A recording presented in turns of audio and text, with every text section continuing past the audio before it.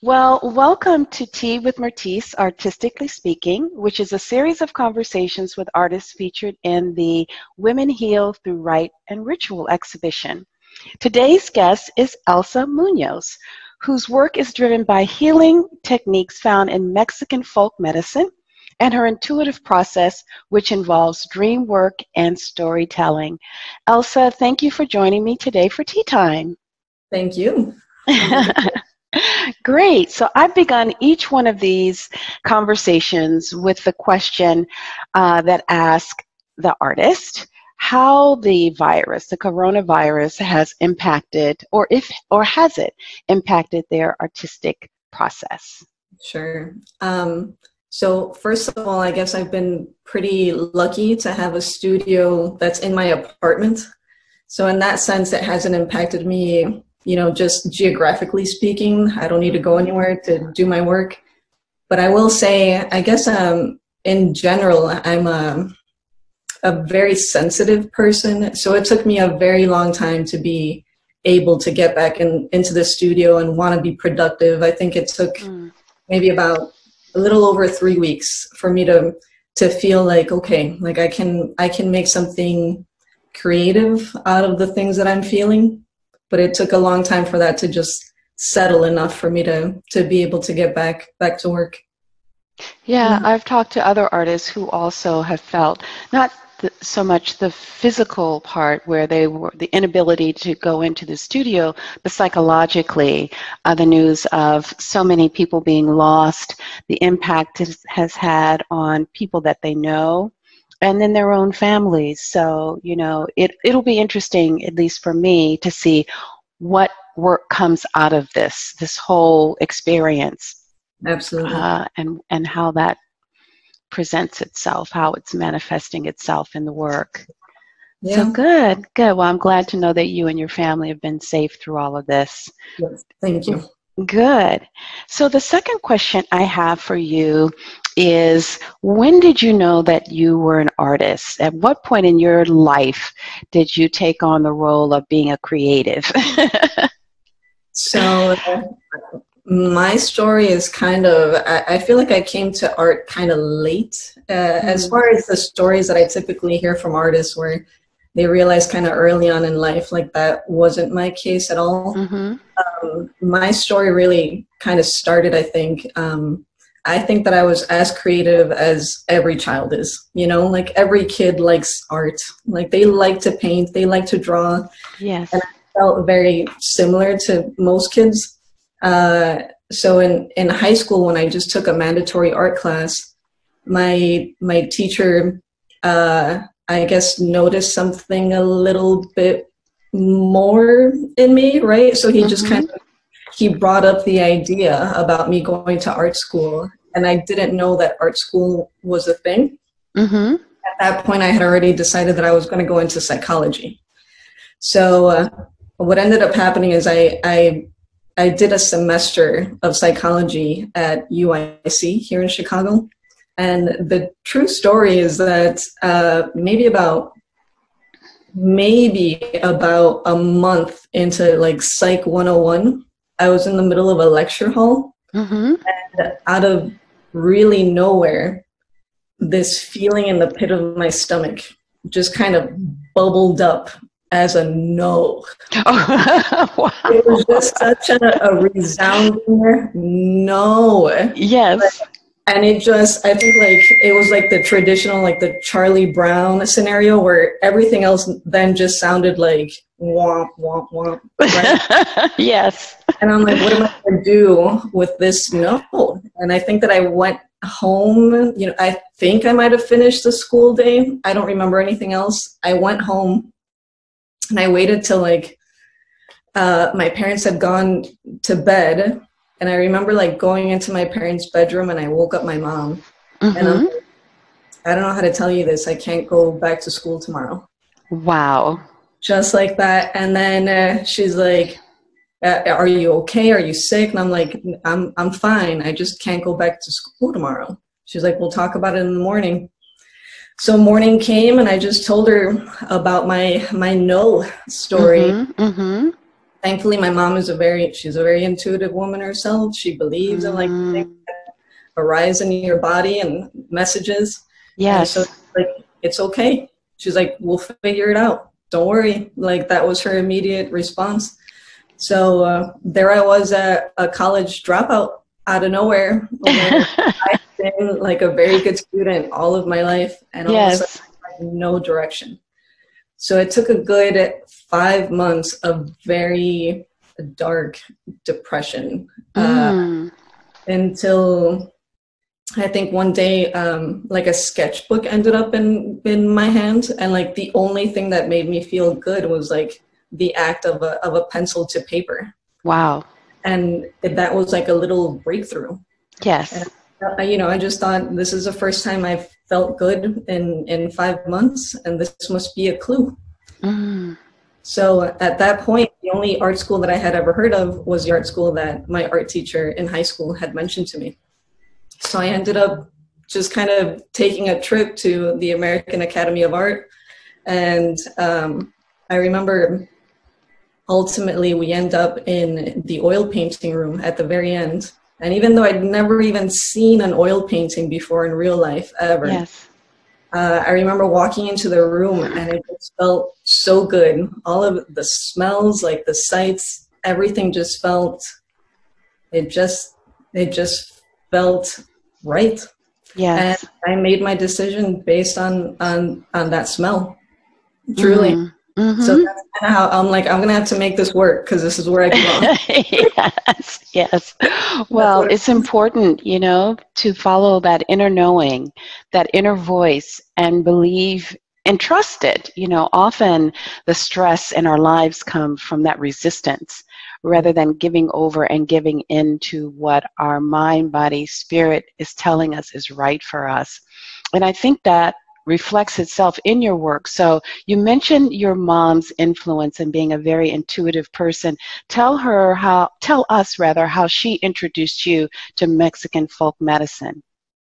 So I think it took me a long time to even realize that what she was always embodying, what she was always doing, it took me a very long time to realize that oh, we're talking about folk medicine here, where I think that she was just kind of living her life, you know, like it wasn't ever a lesson about like, you know, these are folk Mexican medicinal techniques. Yes. It was just like, she was just a very intuitive, sensitive person. And I think that growing up just with a very tight connection with my mom, you pick up on things. Like it was just the act of being a deep listener, of a, you know, witness my mom's testimony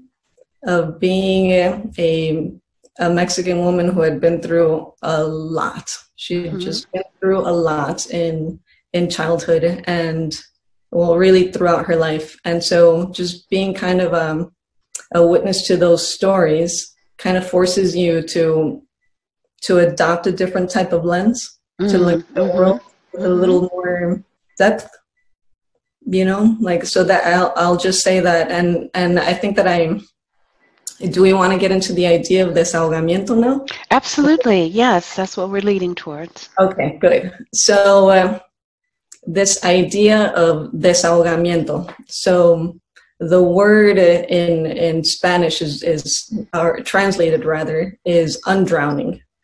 And there's a very casual way, at least in my family, and probably directed mostly from my mom, where whenever she sees someone like wanting to tell their story, right? Like that there's something on the tip of their tongue that they want to say, she'll prompt them and she'll say like, desahógate, undrown yourself. I mean, you know, she's like, do you need to hear music right now? Do you want to just talk it out? Like, do you want to laugh it out? Like, you just need to get that out. And I think that she's really led her life that way because, you know, she didn't have access to talk therapy or you know, really anyone, frankly, throughout her life, even asking her if she was okay. So as a means to self-soothe, what she had access to was undrowning herself through mourning, through grief mostly. And so what I have come to realize is that growing up with that sensibility of how to self-soothe, how to self-heal, that for me, painting took over that instinct. Through painting, I can access like the I don't know about you, but no one ever is. My friends are going to be very mad at me about this, but typically friends they might not know the questions to ask you about the things that you're going through. And so I think it's really important to have like that self-directed healing. That you can just, you know, like I'm here alone in my studio and I can paint out the things that I need to get out. Yes, and you mentioned during there's a recording that we're going to be releasing, or many people while watching this may have already listened to it, and you said that the undrowning, that grieving process, sometimes it's a transference of the weight we carry, and it can manifest itself in the process of talking to someone, crying, screaming, and singing. It's that self-soothing. It's the release of all the angst and anxieties that embody us and really can be detrimental if we don't find an outlet for that. And so for you, the outlet is your painting. But I wanted to know if you've ever witnessed that, someone going through that process, and if that, in witnessing that, if that inspired a work that you created. I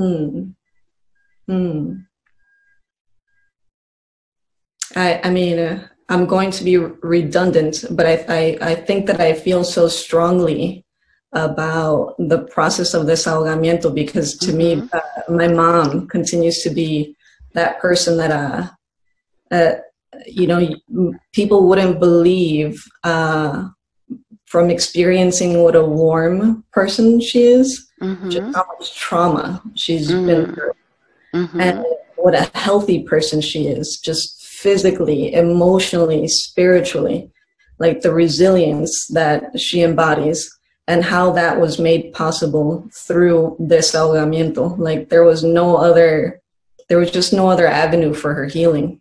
And so I think that was just such a, you know, it was just such a powerful example to know that that we have access to that kind of healing, that kind of self-healing. And that's where I draw from. I love that. You also draw from what you described as an intuitive ways of knowing, and in particular, dream work and storytelling. So tell us about the dream work and the storytelling. Tell us about that. So I guess when I say dream work, so first of all, I think that everyone dreams and we might not remember our dreams. And, and furthermore, there are writings about this, but a lot of people believe that, or I should say, Jungian depth psychologists believe that some dreams, some archetypes in the dreams remain at the unconscious level. So not everything is meant to be remembered, to be thought about, written out. A lot of these things are meant to be on the subconscious level, and that's okay. And so I guess when I say like dream work that is important to me, I have a series that I've done on tornadoes that started in 2009, I want to say. And so I first started doing them because I was dreaming about tornadoes a lot. And I just figured, I'll just, you know, I'll paint it out and then it'll be done and over with. So it kind of worked. And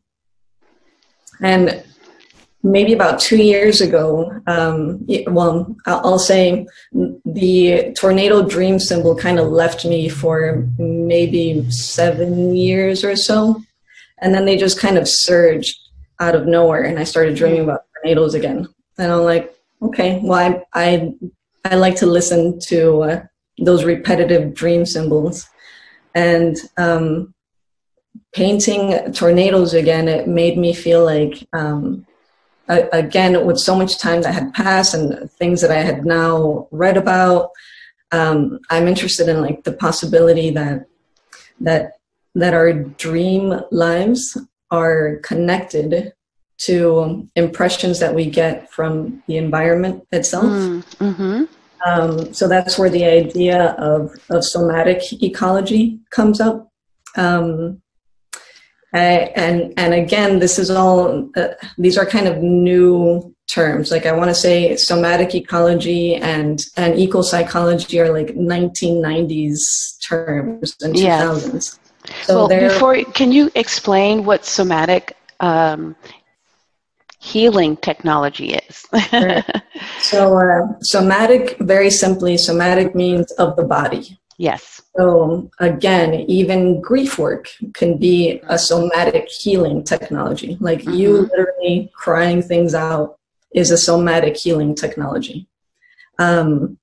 So yeah, did I answer your question? Yes, absolutely. I just didn't want us to state that without defining it, because it may be a new term for many people.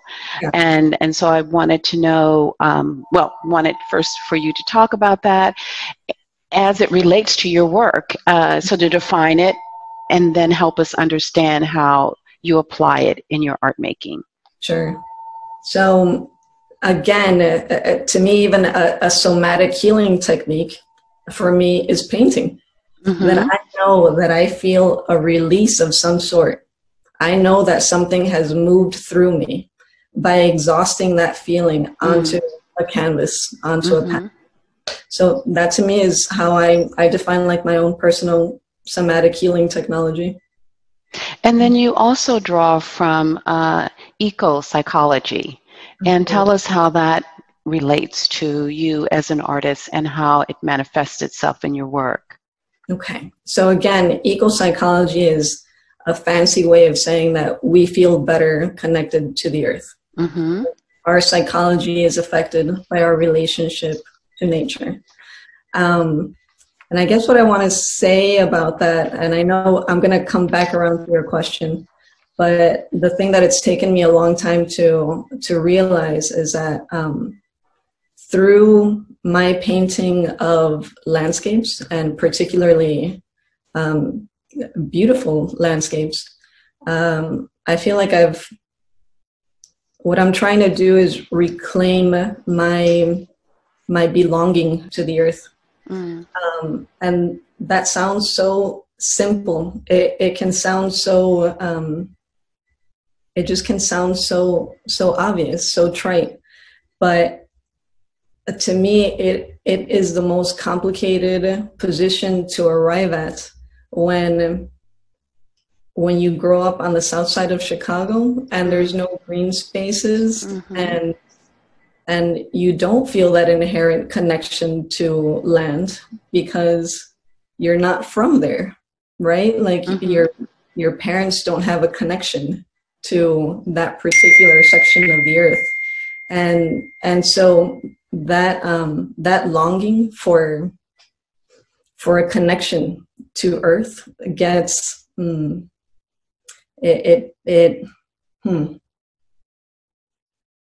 I think it affects our health. Oh, I couldn't agree more. I think it's the disconnect, the living with and being surrounded by so many things that are manufactured, that removes us from the earth, the smell of the soil, the rain, that I truly believe and was absolutely fascinated by the eco-psychology, and the fact that it isn't part of the impulse for your creative process. So it resonated with me very strongly. I think also because I've had the wonderful privilege and opportunity to visit Africa and like 7 countries, and to live out in the bush, in the desert with the Tuareg people. And for me, it was magical. For them, they were living in some cases with great hardship, as I viewed it, because, my existence here is very different.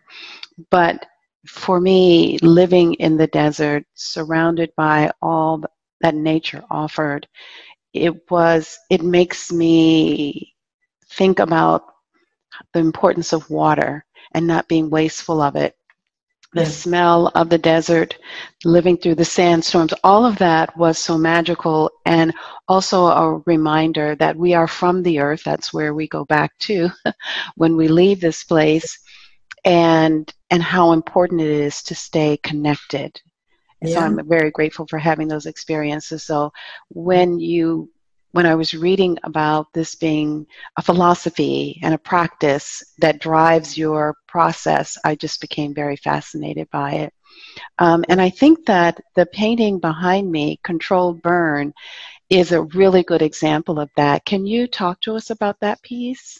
Sure. So I'll ask you as a side note, should we start with, because remember when you were in the studio and I told you that the impulse to start this Controlled Burn series was really personal. Like it started in childhood before I understood that the earth was in peril. Yes, absolutely. Wow. Yeah, absolutely. Start there. Because it's kind of a long, winding story again. That's okay. Okay. So I'll begin by saying that I haven't always been aware, of course, of the state of the planet. And when I first became interested in the idea of controlled burns, I was a child. I was, I believe, 8 or 9 years old, and it was after taking a field trip to a forest preserve where I saw the after effects of a burn. And by that time, again, just being a sensitive kid, I think I was already dealing with like feelings of impotence, like in my environment, in my home life. And so when I was introduced to the idea that a fire could be a cleansing force in a plot of land that could regenerate, that could make something healthier, that to me was just such a comforting poetic way of thinking about the elements of fire. And so I think I just kind of held that idea close to heart.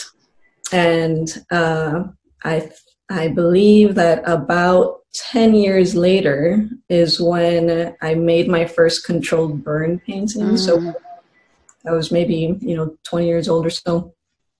And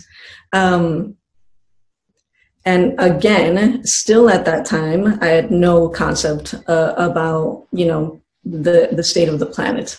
So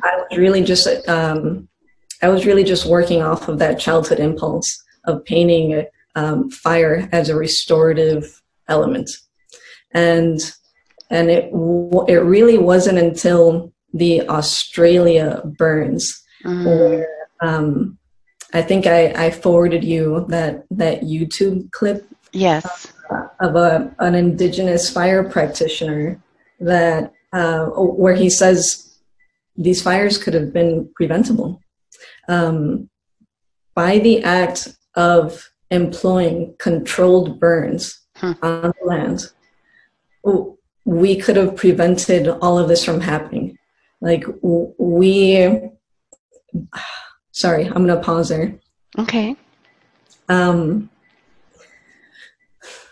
do I say that succinctly?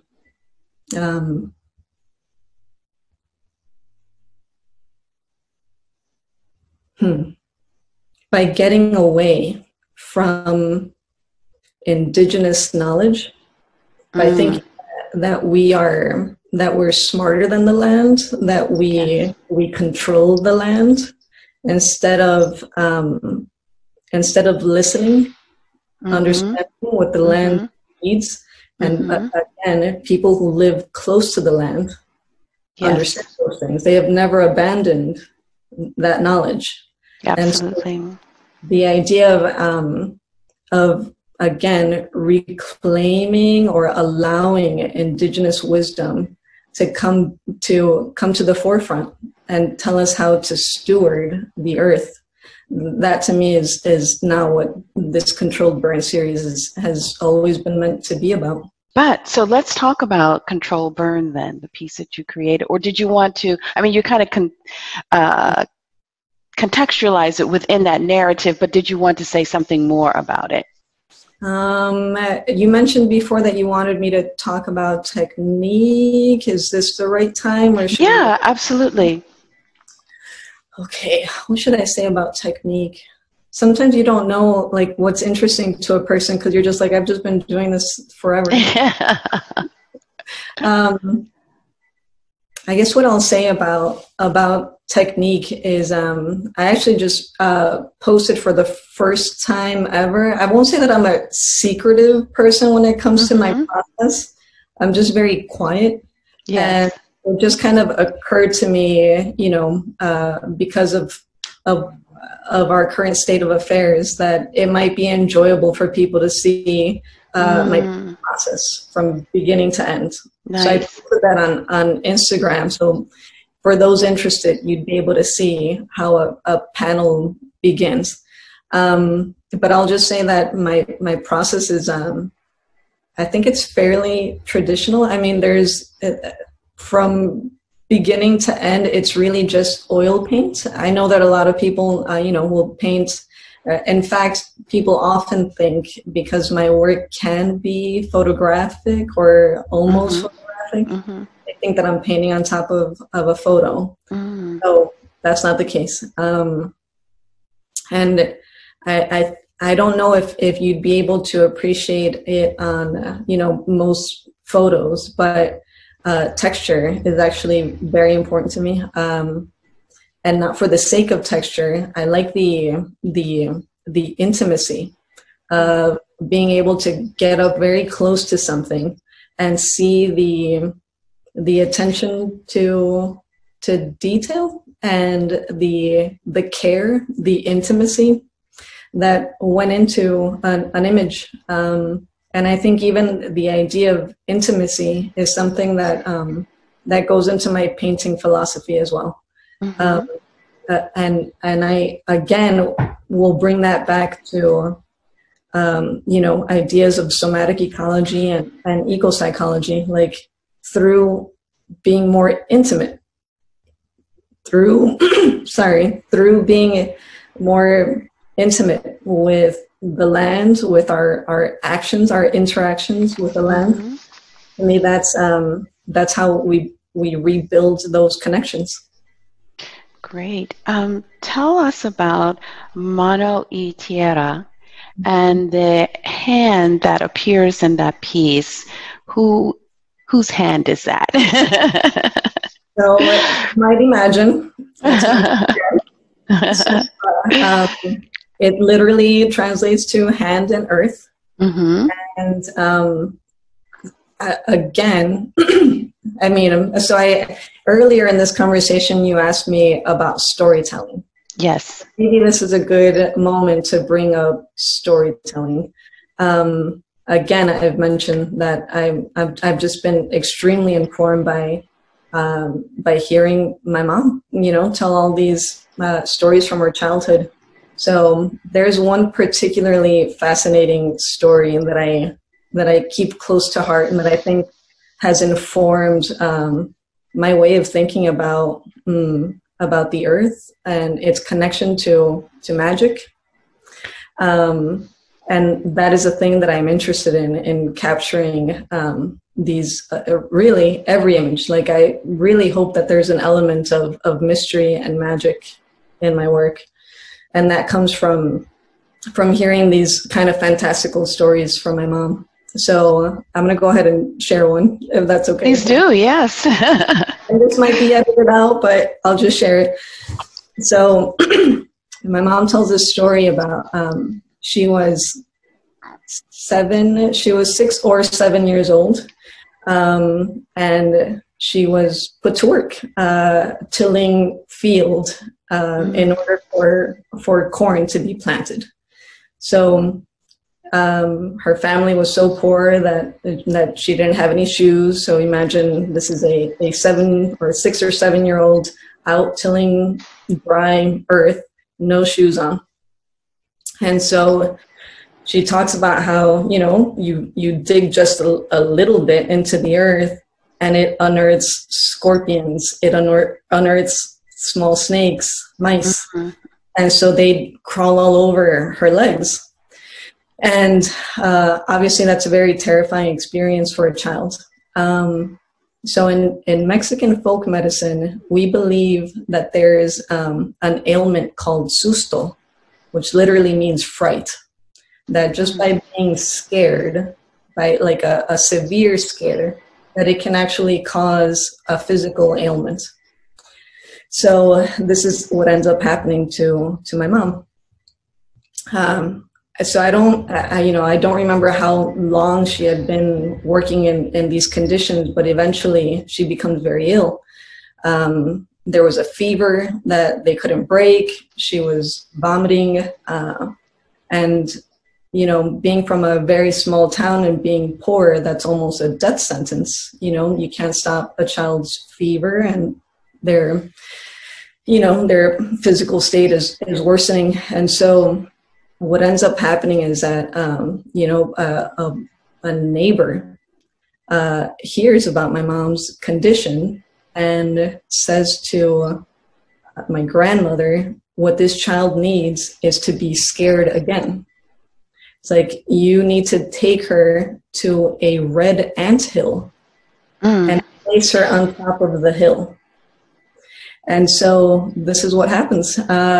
They find a red anthill, take my mom, and they place her on top of this hill. So she's like obviously terrified that they're going to bite her. What ends up happening is that she sees these ants crawl up her tiny little legs. They reach her knee and they fall over, curl, and die. Oh my gosh. No one bit her. So the idea is that the ants absorbed her fright. They died and she was cured. Wow. Yeah. So I have a couple of stories like that, walking through your life carrying these kinds of magical realist stories about how humans have and can interact with nature, where there's understanding that we are not more powerful, that there's communication happening there.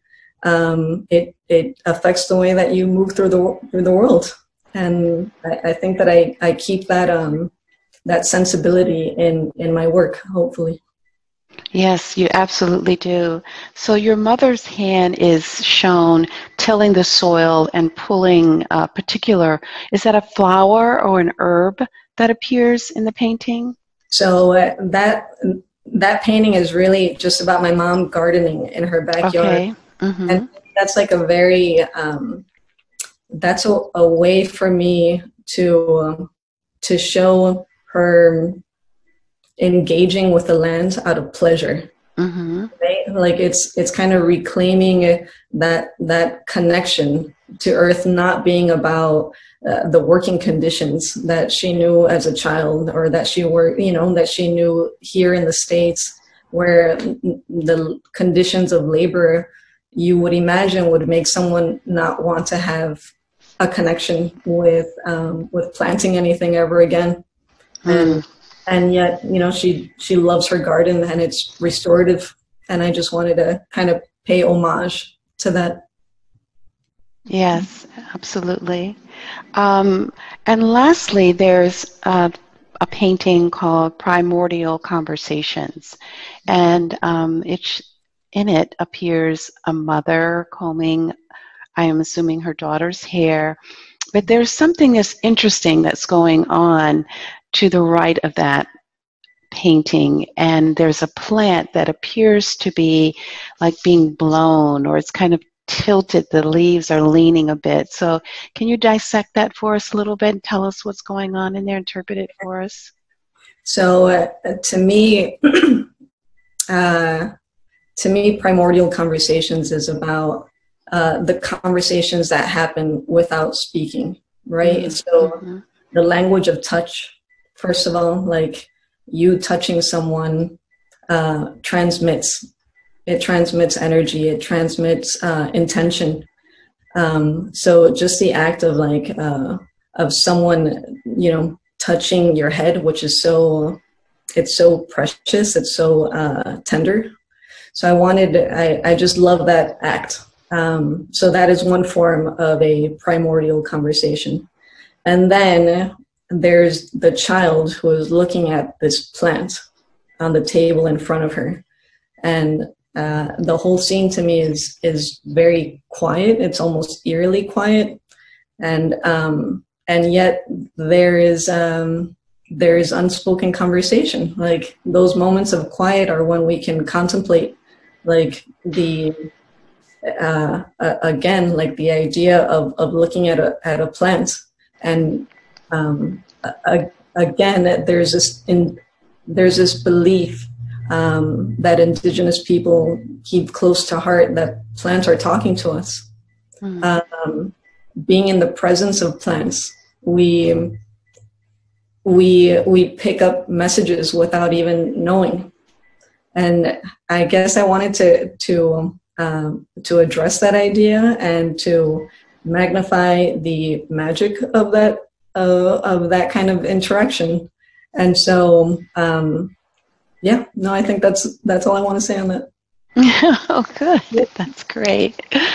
Well, Elsa, it's been a pleasure speaking with you today. Really fascinating interpretations of your work, and it's the influence of Mexican folk medicines and your stories and how they influence what magnificent paintings you create. So thank you for joining me for tea time.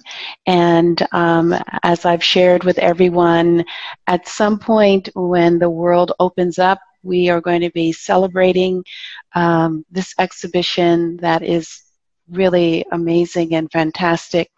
So we can't wait to invite, the artist in and the public in to share in this magical experience.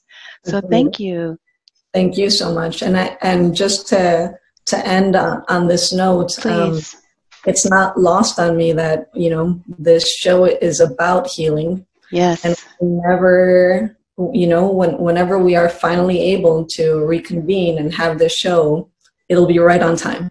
Absolutely, it will. I believe in the universe. So thank you. You're very welcome. Thank you.